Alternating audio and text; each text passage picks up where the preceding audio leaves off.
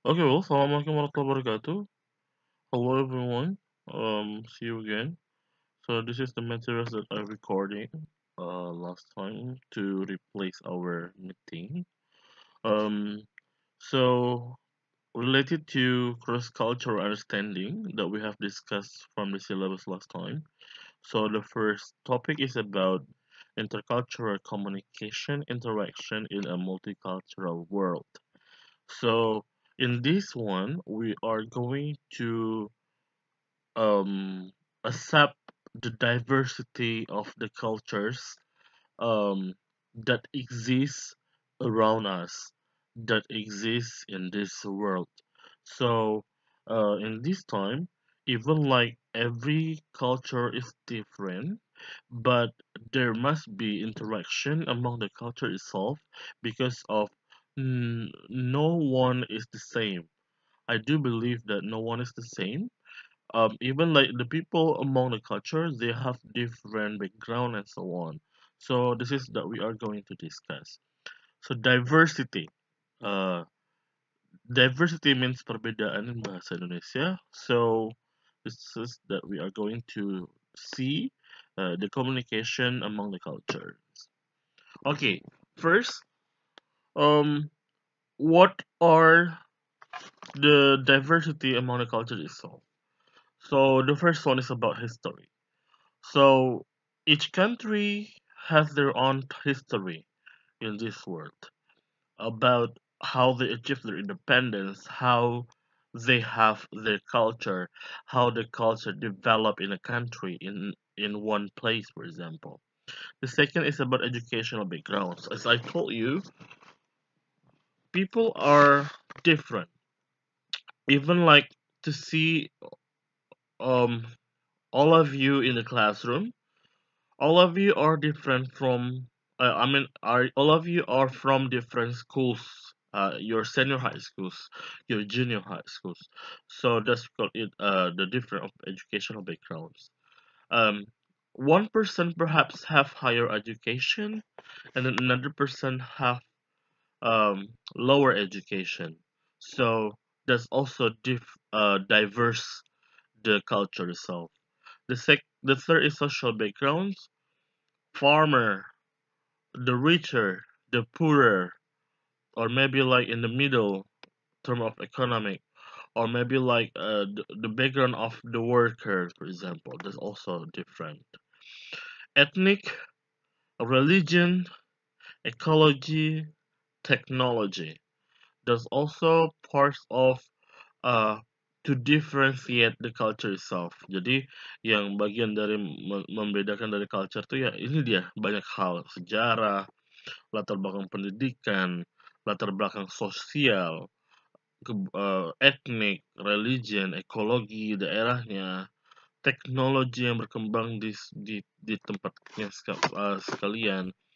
Um, I cannot say people who live in the city with full of sophisticated technology is the same or similar with people who have stayed in rural area for a long time.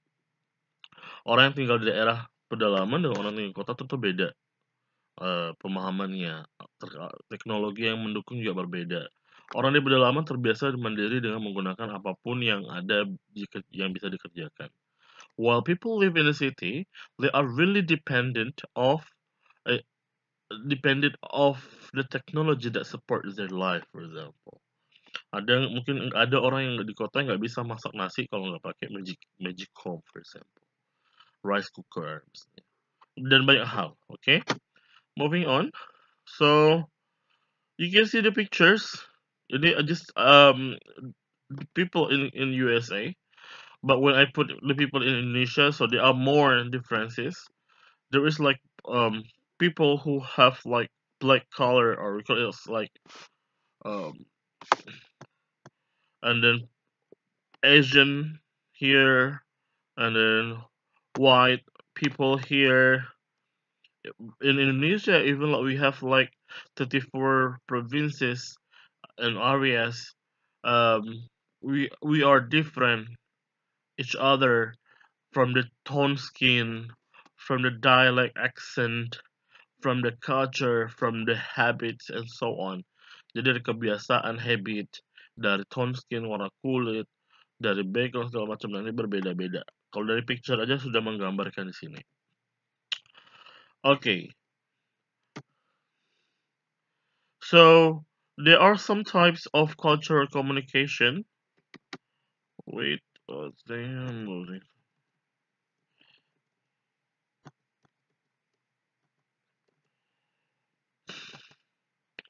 Okay, so there are some types of cultural communication. So there are four types. I mean, cross-cultural communication, international communication, and multicultural communication. And today we are going to discuss about intercultural communication. Cross-cultural itu yang berseberangan, international communication yang berhubungan dengan komunikasi di tingkat internasional, multicultural itu yang masih di dalam suatu wilayah, satu daerah, negara segala macam. Yang multicultural, sekarang yang intercultural itu seperti apa? Well, intercultural communication refers to effective communication between people or workers or clients of different cultural background.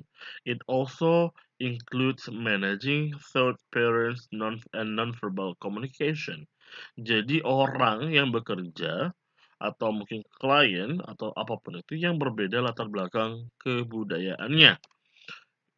Jadi mereka itu memanage atau melaksanakan, mengimplementasikan, menghadapi, mengalami komunikasi verbal ataupun non verbal itu seperti apa, nanti kita akan bahas. So for example like this one, Arabic language we use is often written from the right to the left, where there are a lot of languages in the world. They start writing the letter from the left to the right. Um, when you can see the ancient of Chinese, so they wrote from the top to bottom. Jadi kalau dari penulisan aja, dari penulisan itu bisa beda-beda setiap orang, negara segala macam ya. Kalau bahasa Arab itu dari kanan ke kiri, kalau yang lainnya banyak dari kiri ke kanan. Kalau dulu yang Cina kuno itu juga nulisnya dari atas ke bawah, dari kanan ke kiri. Nah, itu beda lagi. You can see the pictures from the first picture. Ini adalah they are bowing each other. It is from Japanese culture. When they are greeting, they are bowing each other. This is like the most common in the world in the USA and so on.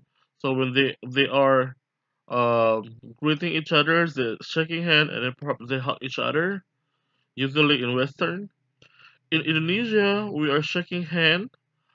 For example, we are also kiss on the hand for the young to the older, for the younger to the older, and perhaps like in India, they're using like namaskar or namaste. So this is like the differences of greeting itself over the world. Jadi ini macam-macam sapaan yang berbeda-beda kalau berjumpa.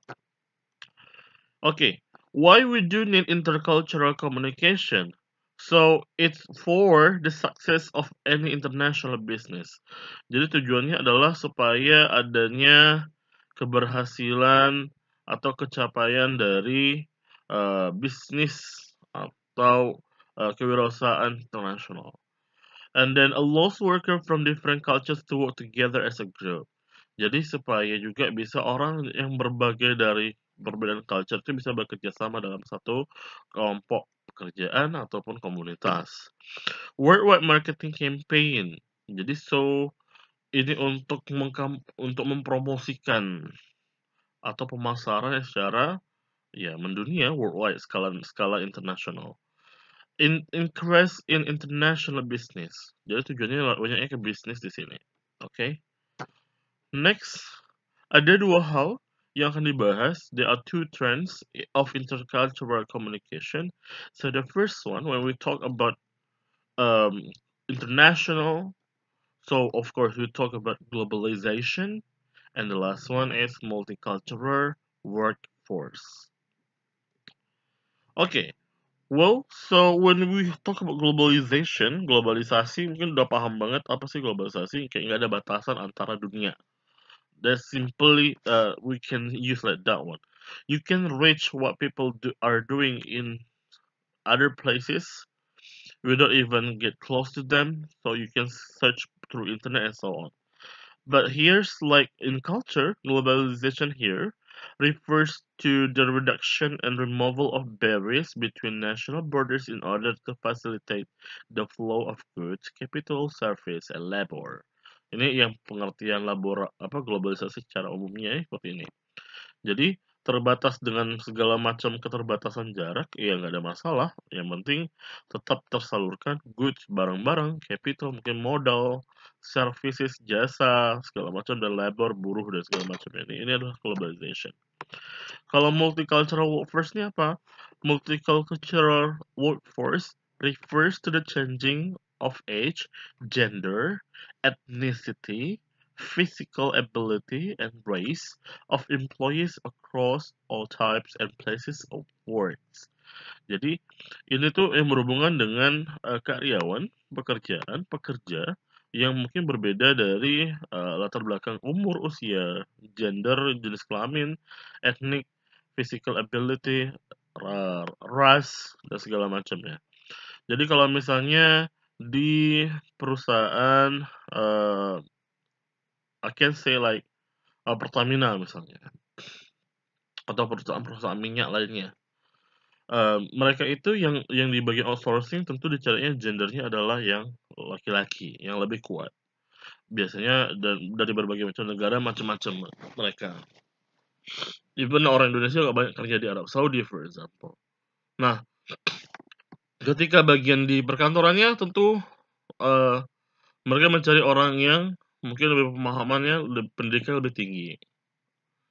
Bisa bisa females or maybe males itu semua bisa terlibat gender segala macamnya. Jadi seperti itu. Yang berhubungan dengan pekerjaan ya.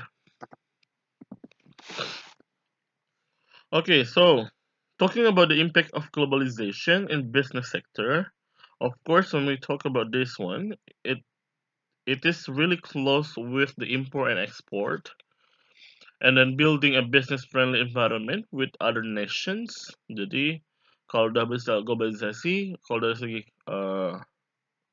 bisnisnya adalah ada barang. Dan part of culture-nya apa? Kalian bisa menikmati budaya dari barang-barang yang ada di negara lain. Contoh, kalau sekarang di Indonesia, trends-nya adalah kita banyak untuk yang kalangan muda sekarang, terusnya mereka suka dengan budaya Korea sekarang ya. Paling banyak tuh sekarang yang lagi bagi hype banget itu adalah Korean culture. Apa contohnya misalnya? Ya, all of related with Koreans. Contohnya dari segi cuisine makanan.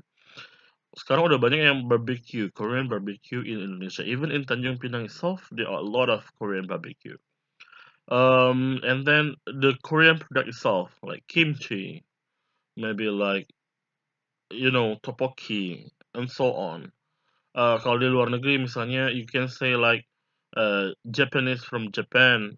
You see that there are a lot of sushi restaurants here, and then Japanese products, so on. Even like Chinese, you can see that like gadgetings product like Xiaomi, Oppo, and so on. So there are a lot of things from the other countries, and through the globalization, we can also experience to use them. We can also experience to taste them. Jadi dengan adanya globalisasi ini, kita bisa merasakan manfaat dan bisa menggunakan produk-produk tersebut atau mencicipi produk-produk tersebut yang dari negara lain. Dulunya kita nggak bisa sama sekali. Ya apa yang ada di tempat kita ya itu yang kita nikmati. Next, in film industry.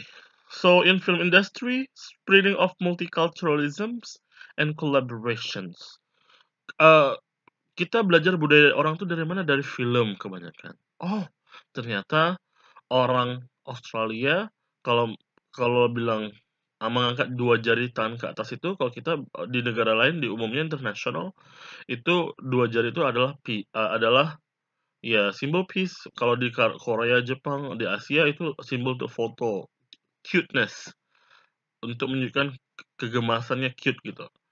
Tapi kalau di Australia yang lambang peace itu adalah victory, kemenangan seperti itu. Jadi beda-beda setiap negara dan kita bisa mempelajarinya. Mungkin another things like kayak kalau kalau nonton yang K-pop movies atau Japanese movies, kalian bisa melihat ada kebudayaannya adalah you know drinking of alcoholic drinks. Jadi banyak yang minum alkohol itu yang which is not good for us, but we can appreciate that's part of their culture. Yeah, they can do whatever they want to do. Uh, it goes because of their weather, their climate, but somehow that's also part of their culture too. Jadi karena pengaruh mungkin iklim, cuaca, mereka minum minuman alkohol supaya badannya hangat. Tapi terlepas dari itu adalah bagian dari kebudayaan. Itu contohnya. Ada yang bagian kolaborasinya bagaimana, Sir? Kolaborasi budaya dari movie seperti apa? Kan udah banyak tuh film-film yang menggunakan melibatkan berbagai macam negara. Jadi misalnya kayak film apa ya, saya lupa. Yang ada syutingnya di Indonesia, itu film di luar, melibatkan syuting di Indonesia untuk mempelajari budaya di Indonesia. Oh, Eat, Pray, and Love if I'm mistaken. Itu menggambarkan bagaimana budaya di Bali misalnya. Yang which is produce-nya adalah produce-nya dari Amerika, misalnya Hollywood movie. Misalnya seperti itu banyak ya. Next, di sini ada film Endiran.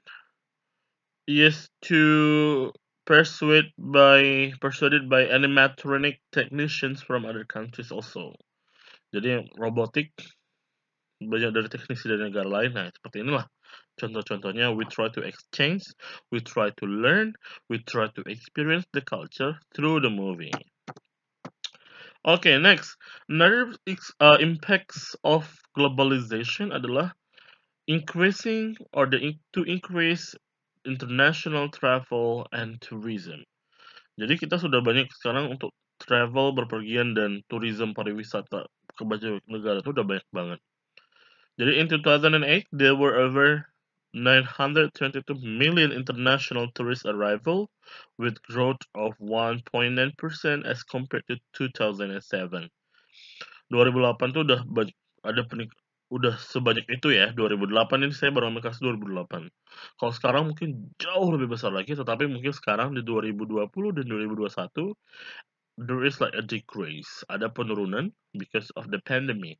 Nah, itu juga part of kenapa ada pandemi di negara kita, itu juga part dari globalisasi. Orang China, orang dari Wuhan itu datang ke kita, they came to other countries and they spread out the viruses here. There's also the negative impacts of globalization. Itu dampak negatifnya. Okay, next. There are also worldwide sporting events. You can say as the closest one with our countries is SEA Games, Southeast Asian Games. Jadi SEA Games itu yang tingkat Asia Tenggara. Ada lagi Asian Games tingkat Asia. Kalau di dunia we call it like Olympics. Kalau in soccer we know like FIFA World Cup and so on. So through this one, all people from different countries they are meeting each other. They are doing the competition in terms of sport, and that part they also have interaction from the other countries. They share. They try to learn. They try to give or share experiences from their own culture, and they learn from the other culture when they are having the agenda or the event itself. Jadi mereka saling bertukaran pemikiran, saling mengalami perubahan, saling mempelajari kebudayaan itu dari seperti ini, agenda-agenda seperti ini. So that's why um, last 2 years, there are a lot of conferences inviting the youth from over the world meeting in one country to discuss about one current issue. Jadi kalau dulu tuh banyak banget tuh konferensi-konferensi pemuda, mengumpulkan pemuda dari seluruh dunia di negara tertentu yang menjadi tuan rumah untuk sharing ideas, diskusi untuk membahas current atau isu-isu tertentu. Okay, now multicultural workforce terkait dengan employee. Jadi pengaruhnya apa tadi? Ada social backgrounds, cultures, racial backgrounds, gender, age, regions, religions. Racial ini ras ya, dari ras. Apa yang harus dikelola di sini? Apa yang harus diatur? The first one is about staff retention, and then less recruitment costs, and then working together to decrease about more productivity, and then resolving conflicts, and then team management. Jadi ketika kita punya worker atau mungkin bekerja dengan orang yang mungkin berbeda-beda latar belakangnya, di sini yang harus diperhatikan adalah yang pertama adalah staff retention. Jadi mungkin ketika kita udah saling memiliki karyawan tersebut, kita lebih kepada mengurangi rekrutmen cost-nya. Kalau udah bisa kita kontrol, bekerja sama, kompak, working together itu kita tentu produktivitasnya meningkat. Terus yang harus diperhatikan kalau ada problem, clash antara orang, harus ada bagaimana cara problem solving-nya, tim manajemen seperti apa. A workforce where people communicate effectively is more productive. Ketika kita bekerja, ketika orang-orangnya mampu berkomunikasi secara efektif, maka tentu perusahaan tersebut akan menjadi lebih produktif. Kalau tidak bisa berkomunikasi dengan baik, tentu akan hancur di sini, saling salah paham, akan ada banyak problem, gesekan, dan sebagainya. Okay, so what we have to do when we are facing the intercultural communication or we are having intercultural communication. Apa yang harus kita lakukan? First one, avoid assumption. Kurangilah berasumsi, berspekulasi, jokes which are misunderstood. Bercanda yang mungkin orang nggak paham dengan kita itu akan menimbulkan uh, speculation, mungkin problem, and so on. Use symbols, diagrams, and pictures. When you are not able to explain what you mean, try to use the helpers here by using symbols, diagram, and pictures. Gunakan hal-hal yang bisa mendukung Anda. And then avoid using slangs and idioms. Terkadang ketika kita di negara lain itu ketika orang dari berbagai macam latar belakang, mereka punya idiom masing-masing, ungkapan-ungkapan tertentu, misalnya bagai air di daun talas, kalian ngomong ke orang dari Mesir misalnya, nggak paham mereka. Atau mereka misalnya bisa bilang, oh, that's a dog bag, for example. That's a dog meal misalnya. Kalau orang Indonesia kan biasa kalau makan di restoran nggak habis, mereka bungkus, kan. Dan orang Amerika bilangnya doggy bag misalnya. Oh, that's a doggy bag gitu. Mereka bawa itu untuk makanan, ya untuk alasannya ya makanannya tuh kayak makan sisa tuh untuk anjing gitu. For example.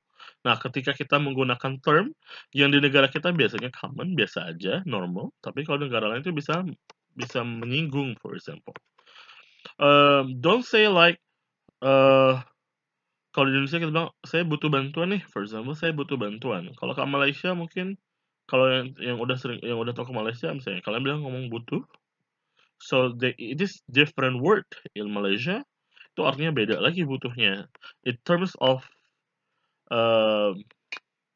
for the males productive organ, for example, that's also different. And then investigate their culture's perception. Jadi jangan pernah lelah untuk mempelajari budaya orang. Pandangan-pandangan budaya itu seperti apa, for example. And then next, take cultural and local differences into account. Oh ya, sorry tadi investigate itu kayak mana tadi? Contohnya kayak yang alcoholic drink di negara kita mungkin itu sangat dilarang, agama kita melarang. Tapi kalau kita lihat budaya negara lain di Japan atau Korea or even like in Western, mereka minum sake, soju. Kalau mungkin negaranya minum wine itu biasa saja karena bagian dari budayanya dan kita harus mempelajari itu gitu. Jangan sampai kita memeranginya di negara orang kita langsung frontal, melarang itu haram segala macamnya, nanti yang bermasalah kita sendiri. Seperti itu. Next, take cultural and local differences into account. Jadi, perhitungkan cultural itu perbedaan kebudayaan. Kemudian, say what you do and do what you say. Ucapkan apa yang kalian lakukan, kerjakan apa yang kalian katakan. Jangan pernah ada perbedaan dari bahasa. Jadi kalau misalnya ada bekerja nanti suatu saat di perusahaan dan pekerjanya dari berbagai negara, jangan gunakan bahasa Indonesia, gunakan bahasa yang dipahami oleh keseluruhan. Yang generalnya apa? Kalau memang bahasa Indonesianya yang paling dipahami general, ya silakan. Kalau misalnya dipergunakan bahasa Inggris, ya gunakan bahasa Inggris, for example. And then find out what cultural factors. Jadi dipahami, dicari tahu, diinvestigasi, dipelajari apa sih faktor-faktor kebudayaan yang mempengaruhi hubungan, for example. This is the don'ts list of intercultural communication. Hal-hal yang harus dihindari. Using the same approach worldwide. Menggunakan pendekatan yang sama yang secara global. Nggak bisa disamakan ya setiap negara, saya bilang. The next is considering traditional knowledge and practices as backward. Di sini adalah kita tuh yang menggambarkan yang hal yang terjadi dulu sekali, mundur, tarik ke belakang. Sementara kan progres zaman maju ke depan, for example. Jadi nggak bisa digunakan yang hal yang sifatnya sudah masa lalu terlalu yang diagungkan di masa lalu. Kemudian, letting cultural differences become a source of conflict that hinder the process or work. Jangan pernah menganggap bahwa perbedaan budaya itu selalu menjadi problem dari konflik, no. Terus jadi alasan supaya bisa berhenti bekerja atau mungkin tidak produktif, itu ada hal yang salah. Harusnya itu jadi motivasi untuk bisa bekerja sama, saling menguatkan, saling bersatu, take the unity of the diversity. The next one is fail to ignore cultural dependent enabling and counteracting forces. Jadi selalu mengindahkan kalau misalnya itu ketergantungan kebudayaan. Jadi misalnya mungkin saling butuh bantuan tapi selalu diacuhkan, itu juga tidak baik. Fail to take language barriers into account. Jadi ini language barrier ini pengantar bahasa yang tidak mampu dikuasai. Jadi kayak saya bilang tadi, orang India, orang Indonesia, orang Arab, orang China, atau orang Amerika atau orang manapun, ketika mereka berkumpul, gunakanlah bahasa yang dipahami oleh semuanya. Jadi kesepakatannya apa? Yang paling utama, yang paling common apa? Nah, itu yang digunakan. Jangan gunakan bahasa yang tidak dipahami. Next, the example. North American view direct eye contact as a sign of honesty. Orang Amerika itu, Amerika Utara ya, itu melihat kalau tatapan langsung, mata ke mata, itu adalah simbol kejujuran. Mereka bisa melihat dari kejujuran dari mata. Kalau ini, kalau di Asia, mungkin di beberapa negara Asia, tatapan mata langsung itu kayak disrespect, nggak hormat, nantang gitu. Ada yang seperti itu. Tapi di negara, kalau dalam konteksnya ya, tapi kalau di negara kita, ngobrol itu ya harus melihat orang yang berinteraksi, harus melihat lawan bicara. Kalau tidak melihat ya tentu tidak sopan, for example. Contoh lagi, thumbs up in America and Europe means of something is good. Jarak angkat jempol itu bagus gitu, yang kita terima. Kemudian tapi di beberapa negara Islam, ya itu mungkin simbolnya tidak sesuai. Raising your hand up means stop in America and England, but in Asian, this gesture used when asking for permission to speak. Kalau kita angkat tangan satu, tangan kanan misalkan, itu kalau di Amerika itu untuk berhenti berbicara, memberhentikan sesuatu. Intinya berhenti gitu. Tapi kalau di negara kita, di negara Asia kebanyakan, itu kita untuk mengangkat tangan itu biasanya untuk izin bicara, ngomong, for example. The different dining ethic banyak ya, beda-beda ya, tempat duduk, percakapan. Kalau misalnya di kita, sorry to say, kita itu biasanya pernah nggak sih kalian mengalami, do not speak when you are eating. Jangan pernah bicara kalau lagi ngomong. Itu kan nggak sopan kalau ngomong sambil makan. Nah, in Western, in American, they use um, um, dining table as a part of communication, sharing the experience they face or they have been through the day. Jadi mereka menggunakan meja makan itu untuk saling bercerita apa yang dialami hari itu. Ini contoh mungkin penataan saja. Kalau formal dining itu seperti yang kiri ini penataannya. Tapi kalau mungkin di China, ya pakai sumpit doang udah cukup. Enough, sumpit sama sendok rasanya. Kalau di kita gimana di Indonesia? Kita pakai tangan. Kalau kita pakai tangan di luar negeri itu dianggap nggak sopan makannya. Kalau kita bawa budaya kita melihat orang-orang di Asia Timur makan pakai tangan itu adalah hal yang nggak sopan. Contohnya seperti itu. Tapi di kita biasa itu adalah tradisi, bahkan itu mungkin udah sunnah Rasul juga ya kalau di Islam seperti kita lakukan. Itu adalah sunnahnya adalah kita memakan menggunakan tangan seperti itu. Jadi ketika saling memahami, maka perbedaan itu bukan yang insulting, saling menyerang, tetapi saling menghargai, respect each other is really important. Diversity is a challenge as well as an opportunity. Perbedaan itu adalah suatu tantangan, sebagaimana juga kesempatan. Jadi bukan hanya tantangan, tetapi juga kesempatan. Um, ada positifnya, we have like positive as well as negative influences. Dampak pengaruh positif, negatif pasti ada. It depends on how each of you filter itself. Tergantung dari bagaimana cara kalian memfilterisasinya.